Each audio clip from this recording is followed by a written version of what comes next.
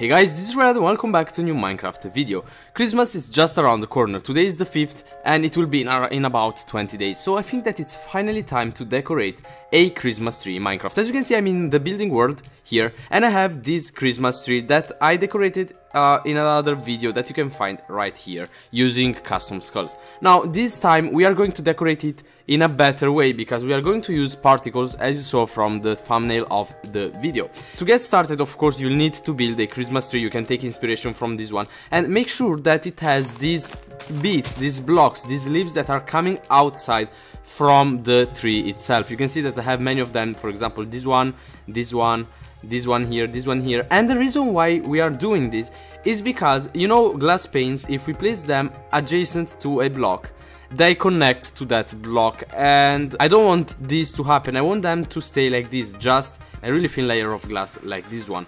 And the way to do this, just separate the glass from a block, don't place it adjacent. And that's why we have all of these bits of the Christmas tree coming out, which I think that they don't even look bad, because, well, Christmas tree is made like this. It has these bits that are coming out, which is perfect for what we want to do. And okay, so the materials that you'll need is just some colored stained glass paints, and that's it. For this decoration I'm going to use red and green stained glass paints because they are the traditional Christmas colors. And another thing that we need is two special ammo stands that you can find in the video description. There's a link. If you click it, you'll be forwarded to my webpage where you can find all the commands that I'm going to use in this exact video.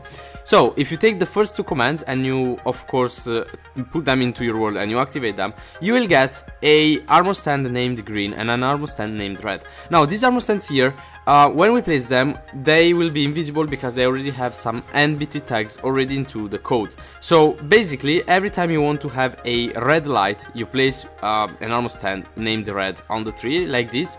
Voila! If we go in game mode 3, you can see that we have a small invisible armor stand. And it is going to generate these particles because I set up these two commands, which I'm going to show you guys later. Right, so we have now the particle. All we have to do, we can place a glass pane that is of the same color, and voila, it looks like a really nice decorative and a shiny Christmas light, which I think it fits perfectly for Christmas trees and also to decorate the interior or exterior of your house. But I want to tell you guys to don't exaggerate too much, as I said in the other video, with decorations, because if you decorate something too much, it doesn't look that good. And now let's just alternate green and red. Let me first place the armor stands, and after I'm going to place down the glass panes. So let's place another red here, a green here, let's alternate, a red here, let's place another red here.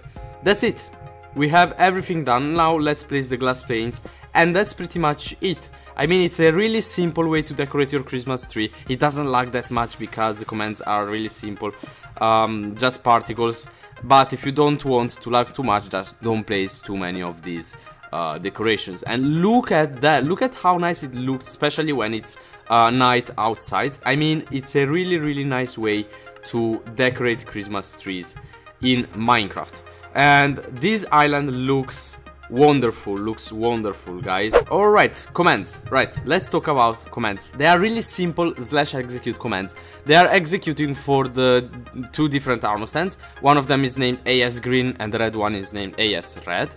So we are going to execute for this armor stand, and we are generating some particles relative to those armor stands. For example, here they are all red dust particles, but if we set some different values here, we can change the color of the particles.